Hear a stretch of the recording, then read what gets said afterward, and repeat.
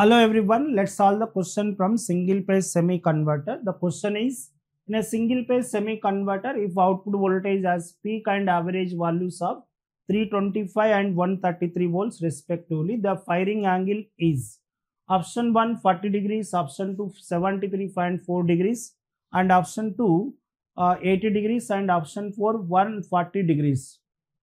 Here for single phase semi converter, V naught average value is equal to, so Vm by phi, so 1 plus cos alpha, 1 plus cos alpha 1.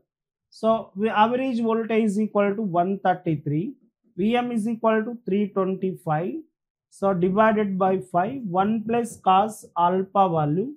So now this value is equal to 133 into phi divided by 325 is equal to 1 plus cos alpha. So this 133 into 5, 325 is equal to 1.2856. That is equal to 1 plus cos alpha value. So therefore cos alpha is equal to 1.2856 minus 1. So cos alpha value is equal to 0.2856.